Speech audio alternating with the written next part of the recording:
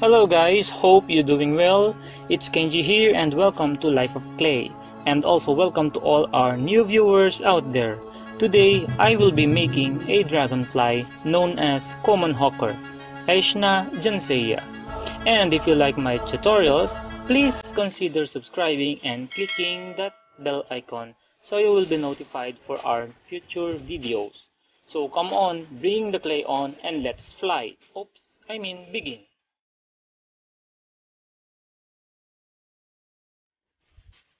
I start by drawing a quick sketch and using a 1mm bronze wire for its armature.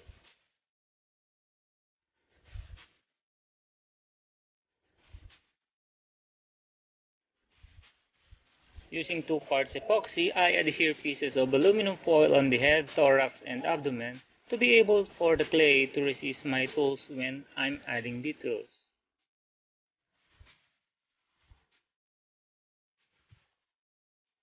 Wrap it with masking tape. And now let's start sculpting the abdomen.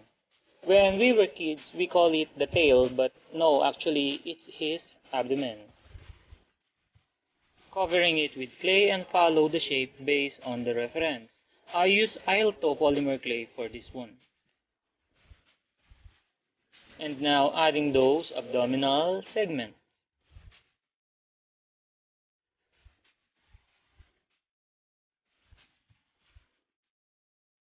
Poking the tip of the abdomen for the cerci or the male clasper to be added later. And also adding its accessory male genitalia near the thorax. And after that, I did the first baking. And now let's proceed in sculpting the thorax. Cover it with clay and shape it again based on the reference. Adding those wings joint on his back.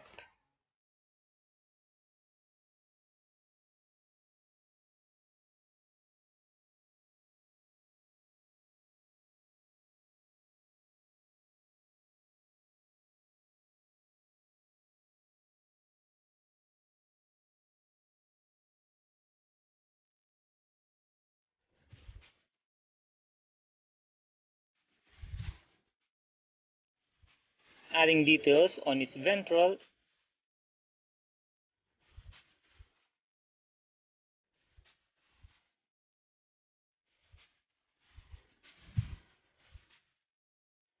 adding those shallow lines on its dorsal surface of his thorax, and poking the area for the legs.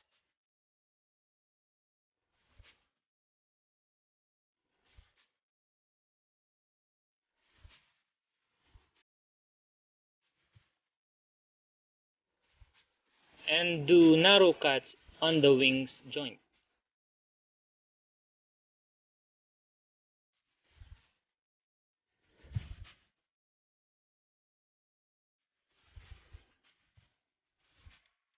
And do the second baking.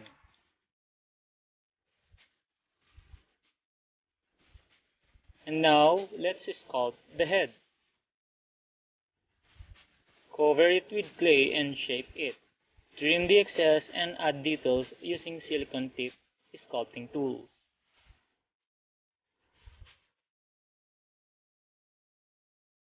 Common hawker, Aeshna juncea, also known as moorland hawker or sedge darner, is one of the largest species of hawker dragonflies, native to Palearctic from Ireland to Japan and northern North America.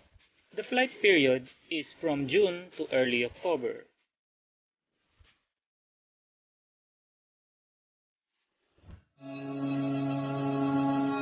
And to smooth out those details on his face, I cover it with plastic wrap and trace all the details. And after that, do the final baking.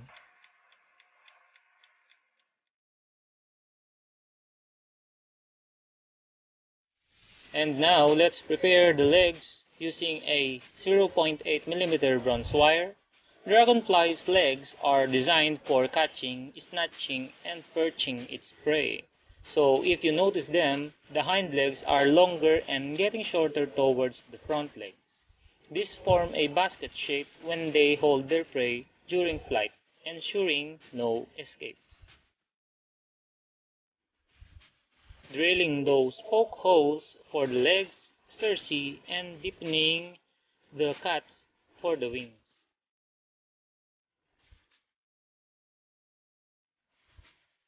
I choose not to use clay for the legs, instead I wrap them with tissue paper brushed with glue.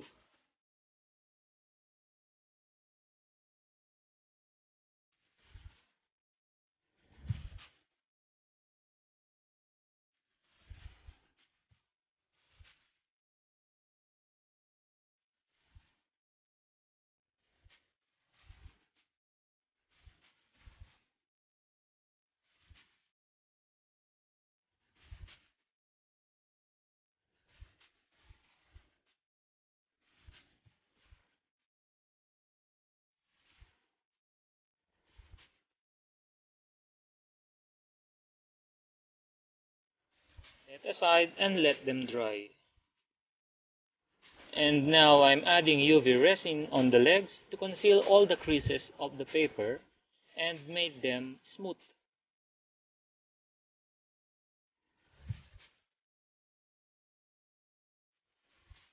And do the curing.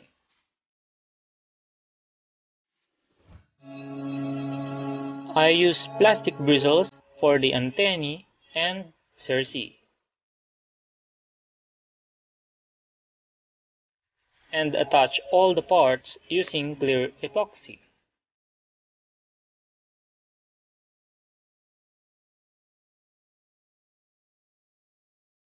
And for the painting process, I use pure black as primer.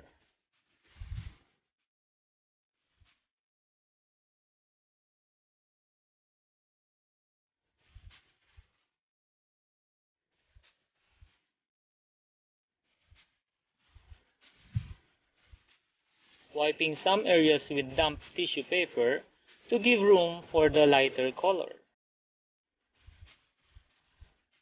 And now let's paint the head. I use series of paint mix for this, with the combination of aqua, titanium white, blue, black, yellow, and sap green.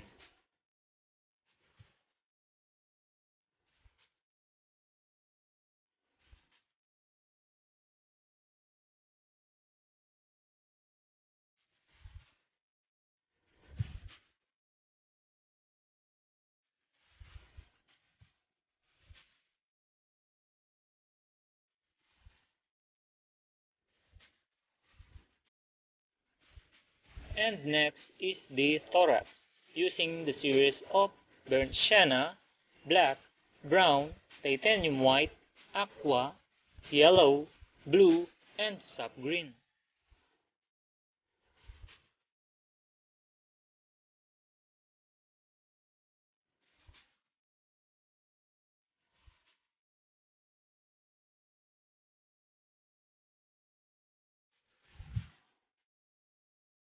Dragonflies belongs to class Insecta, order Odonata.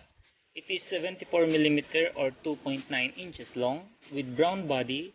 Male has black abdomen with paired blue and yellow spots on each abdominal segments, and narrow stripes along the dorsal surface of the thorax. Female common hawkers will sometimes dive out of the sky and play dead in order to avoid copulating with males.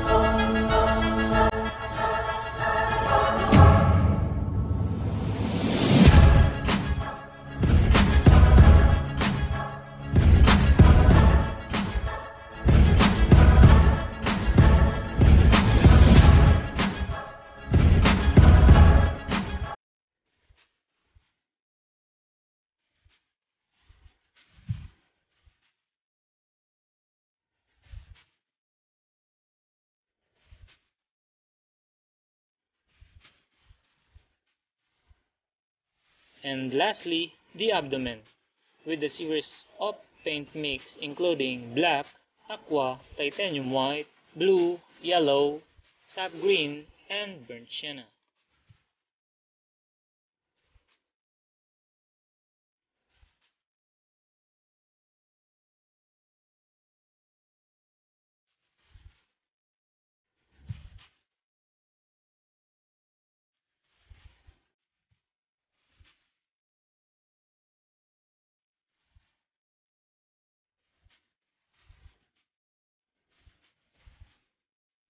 And finally, seal it with ultramatte varnish and satin on some parts, leaving the eyes uncoated.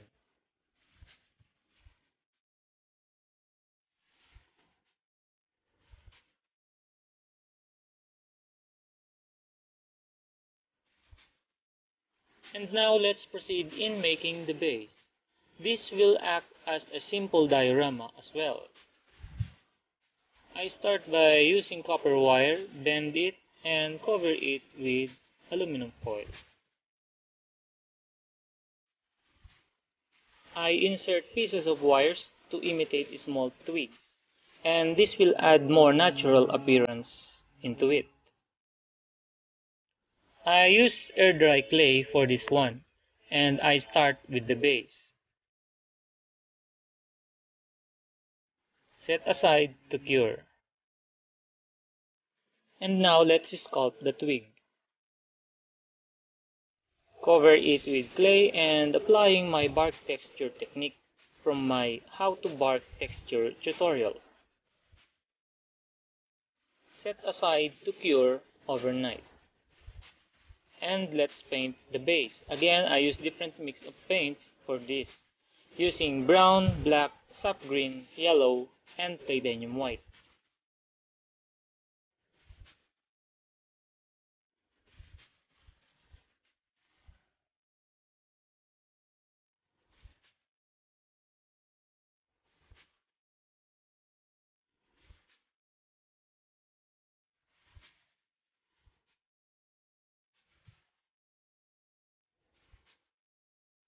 And now sealing it with ultramatte varnish, leaving the top surface of the base uncoated.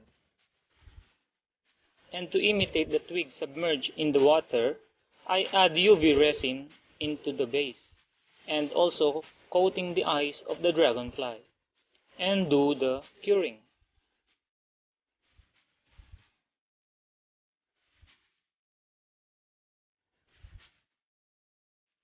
After the resin is cured, I added more algae effect on top of the resin, and brushed them with gloss varnish.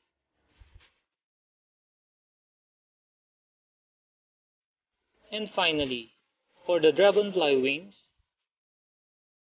I use a powder printed wings on acetate film. This type of film are the one used in overhead projectors as well.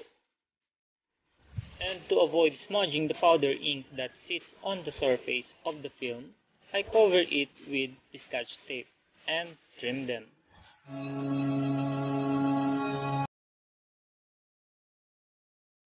And again, using another type of clear film that used for documents, I add clear epoxy and adhere the individual wings on it.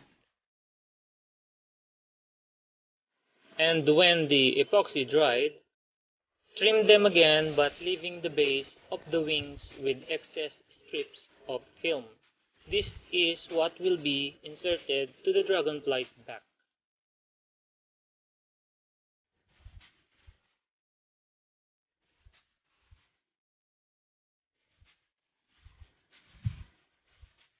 And let's do the testing.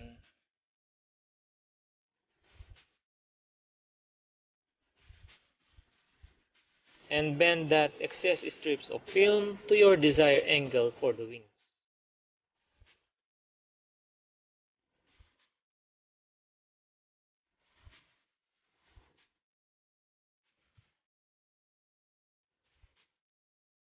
Seems like they are just fine. But I don't like the glossy appearance of the wings. It looks like just flat and unnatural.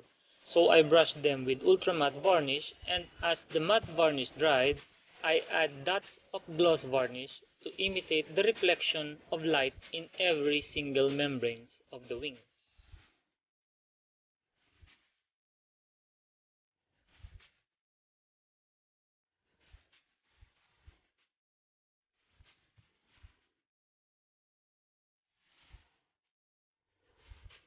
And we can now put the wings back on.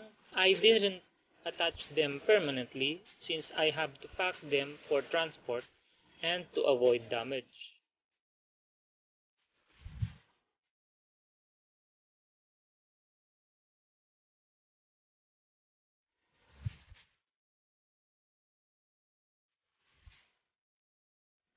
And that's it.